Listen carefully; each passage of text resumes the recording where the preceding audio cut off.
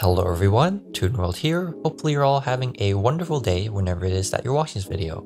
Today, I'm going to be showcasing to you a replay between me playing Gold Pride P.U.N.K and my friend playing Bystial Control.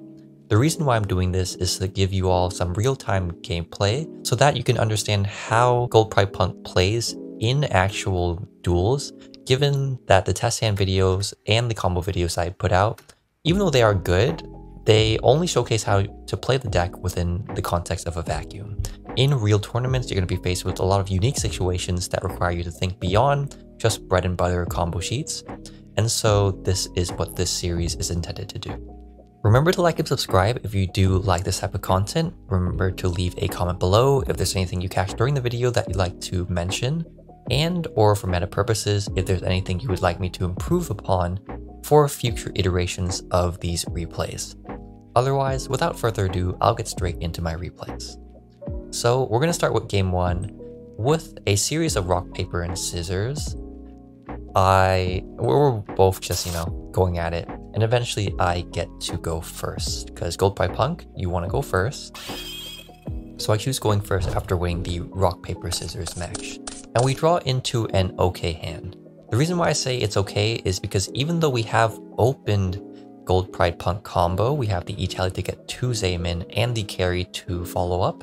During the rest of the P.U.N.K combo to make Chariot carry, this hand doesn't have a lot of extenders to play around hand traps, and so we have to usually be careful in how we execute these hands. So E-Tally is the first play you're going to make. The Captain Carry could be normal summon, and then you could search to start your engines. That could be a valid play because you could potentially bait out an interruption since your opponent might think you don't have any P.U.N.K cards since you're normal summoning the carry, and then we can go E-Tally. But in this case, I go E-Tally instead. We summon Zaymin.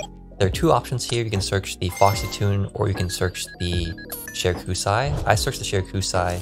The Foxy Tune would have given us more options, but the fact that it has to discard a card in order to summon whatever you want to didn't vibe well with me, so I choose to search the Shirakusai instead. We summon the Shirakusai. Shirakusai will activate and go into the Rising card play. The Deer Note play using Foxy Tune would have been safer because in the case that they ash you or something, you still have the Zaymin on field, whereas in this case, the Shirakusai will put you into a situation where you have Rising Carp Ash and then you have nothing on board to use the Captain Carry with to make the Chariot carry. But I am what you would call a high impact player, and I make the right call that they don't have any hand traps. Realistically, you shouldn't do that though. I just like to play a little bit on the edge. And so here, we search the field spell using Wagon, and we go through our normal P.U.N.K plays. So, sync those 2 off, go into Dragon Drive. Dragon Drive will search here, and the Deer Note will summon back the Rising card. Remember to keep your Deer Notes Chainlink 1. Reason why is because at this point we've cleared any potential Imperm, Ash, or Veiler for the most part, since Rising Card would be the high target for that, and so it's okay if the Dragon Drive still gets Ash or Impermed or Veilered. We want to have the Deer Note resolve, and so making it Chainlink 1 dodges any Skullmeisters or Ghost Spells, which, even though they aren't played that often in this format, you never know when they might show up. So the Dragon Drive will search Madam Spider, we'll draw a card off of the field spell, and then here we can make rank 8. Initially I choose to make Harbinger, but I later opt into Photon Lord just to be safe of a lingering Nibiru, since that is the only other hand trap that can hit us at this point. So you see here, shuffle back the Harbinger, make the Photon Lord instead, and then we are going through the Gold Pride combo after we summon the Madam Spider and resolve its effect to get the trap card and also draw a card.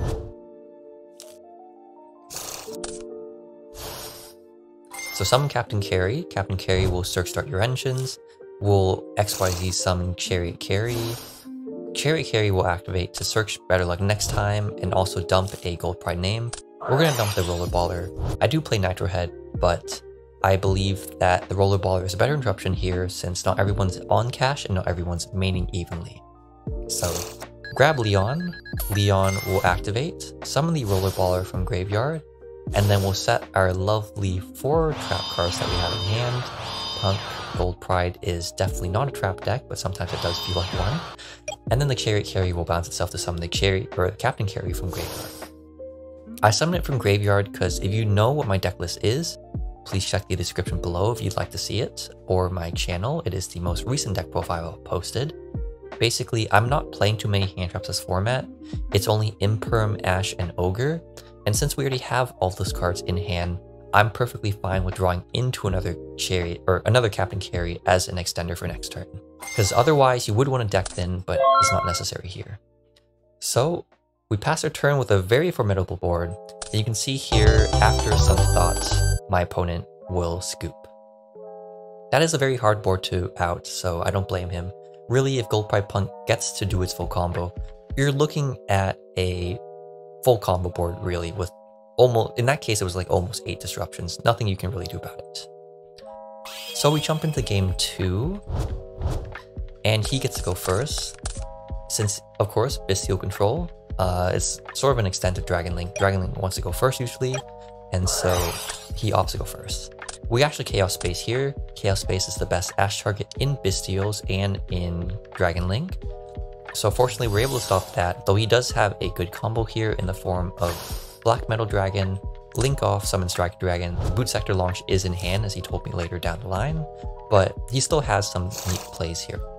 So summon the Darkest Metal Dragon by banishing the Striker Dragon.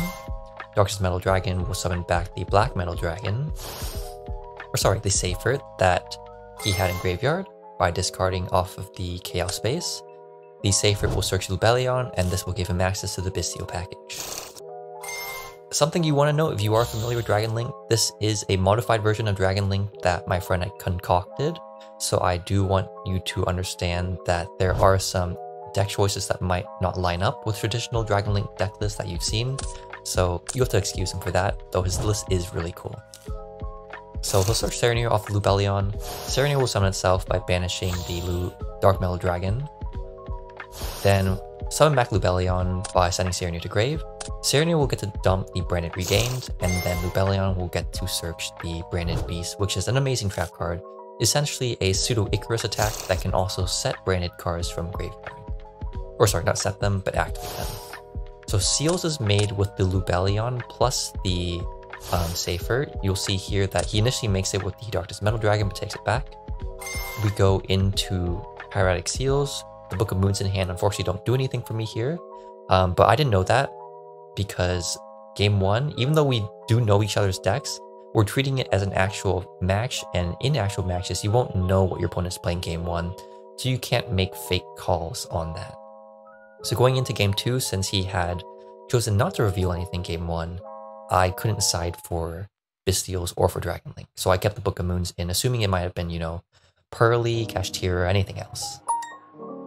So the rest of his combo resolves here. Safer adds Lubellion back to hand for follow-up, and he passes turn. Branded Beast will search the Regained, and we get to draw. E-Telly is a perfect top deck here, because right now the Book of Moons don't do anything, and we're facing down both a Seals, which can bounce out normal summon, and a Branded Beast, which can pop anything that we summon. So my play here, as you will see, what I first try to do is bait out the Seals. We do this by normal summoning the Zayman. He doesn't choose to bounce it or pop it yet, which is good for us because we're able to resolve its effect to search an additional extender. And when we resolve Zayman, we're going to search the Deer Note here. The reason why I search Deer Note and not Foxy Tune or Ogre Dance is because I don't want to give him Bystial names in graveyard, or sorry, light or dark names in my graveyard for him to banish and summon his Bystials for free. I want to force him to summon the Bystials instead, using his graveyard. So we search the Deer Note instead because I know that we can turbo out Wagon and get to the field spell if need be. Which is what we do here. We activate, or sorry, I initially want to E-Telly here, but I realize I can bait out the Seals still by going to battle phase, and I do that. We bait out the Seals, and instead of bouncing my Zayman, he chooses to bounce the Darkest Metal Dragon. You can see here we go back and forth. And then the Seals will summon a Magnum up from deck to give him follow-up for next turn. So after this particular interaction resolves, we go to main phase 2, E-Telly out the Wagon, I get the Wagon out first because the Wagon can draw a card if any of our names are being targeted. Branded Beast does target, and so if at any point he decides to try and pop in any of our names, we get to draw a card. So Wagon will search a field spell, and then after this we'll go into Shirakusai. And so Shirakusai summons itself, goes into Rising Carp, and this most certainly baits out the Branded Beast. The reason why is because if the Rising Carp were to resolve for us, that would be a big problem for him, so this gets it out of the way.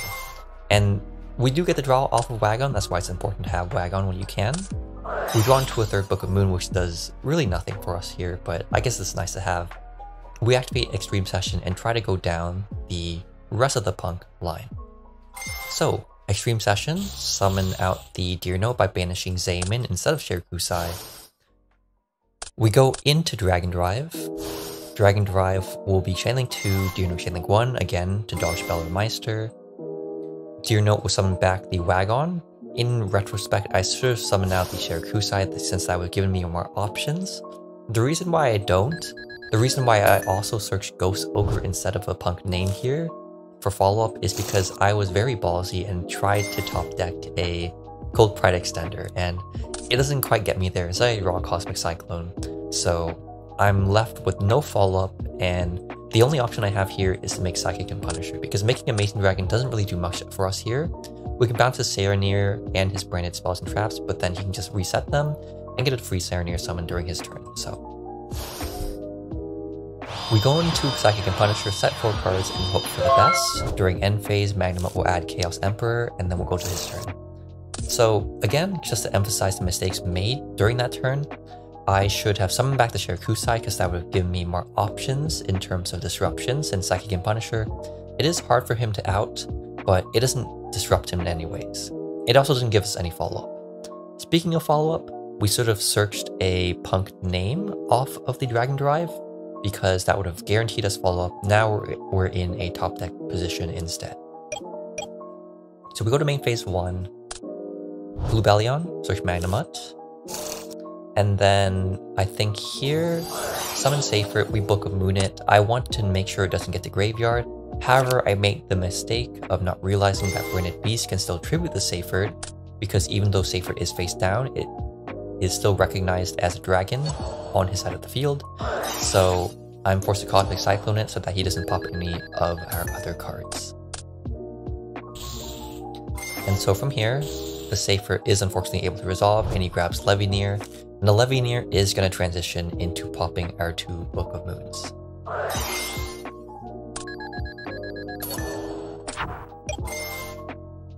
You'll see here that he does take back the Saronir attack. The reason why is because he realizes that he can just Levineer, pop the Book of Moons, and so Levineer, pop the 2 cards. Now I'm left with only a Psychic and Punisher, and he'll still go to battle phase, try to lower his life points as much as possible. I choose not to gain attack so that it's harder for him to out, because if we boosted it up to 59, he would be in a lower life point situation, and he would be able to out the Psychic and Punisher then and there, which would then give us no sort of plays next turn. So here, dump Baldrake, summon Darkness Meldragon by banishing Levineer, regain will activate draw a card, and then he'll eventually make seals after summoning a Magnamut.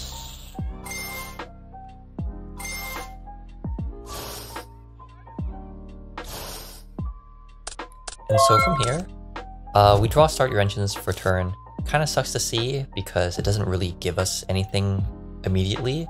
We can start Your Engines next turn, but since we don't have any Gold Pride names engraved, that doesn't really give us that much option. So really, this game ends up being lost, as you will see. I'm just going to fast forward because I'll attack over the Baldrake. I don't attack over the seals because there's no reason for me to.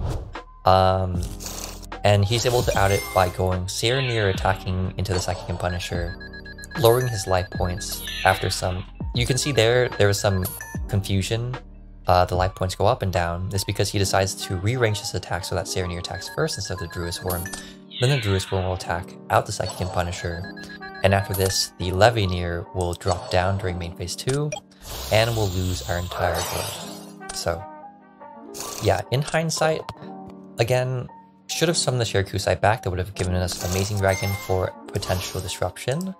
And then we should have also searched follow-up instead of searching a Ghost Ogre trying to be ballsy to draw a Gold Pride name off of the field spell.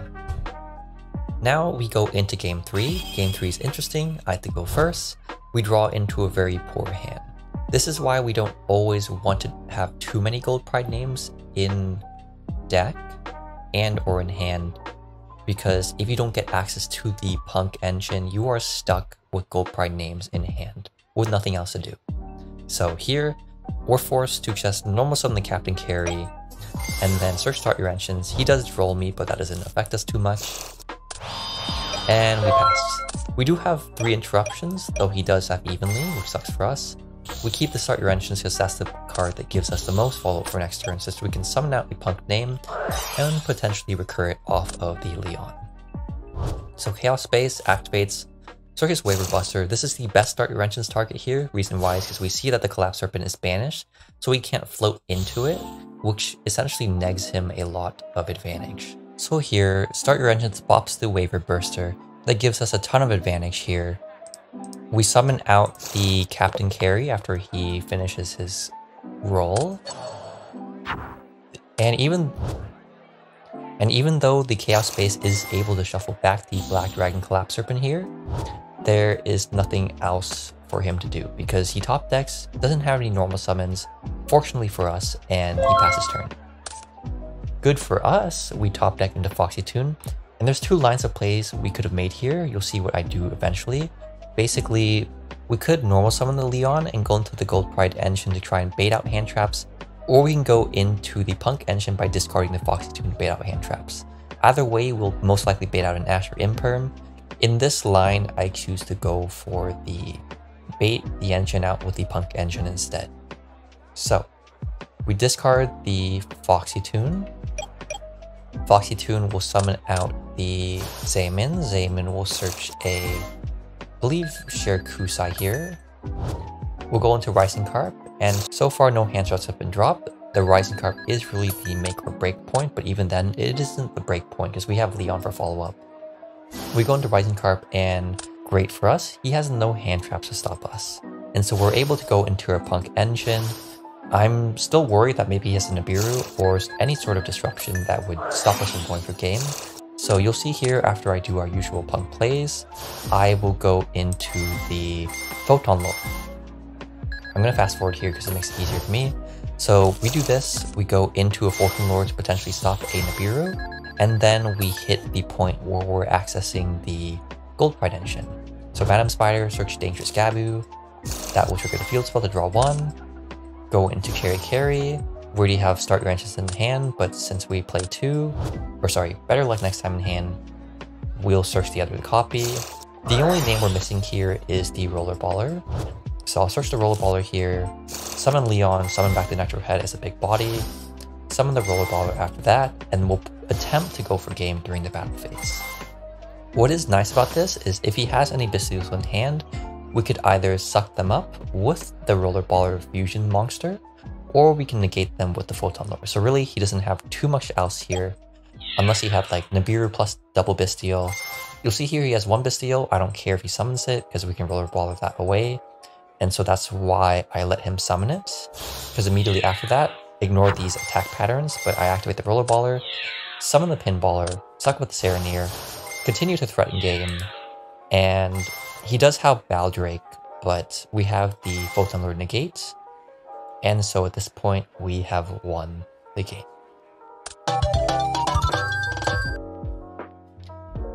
So, hopefully you all enjoyed that replay. I know that the commentary is a little bit all over the place. I'm new to this, so I'm trying my best to do what I can.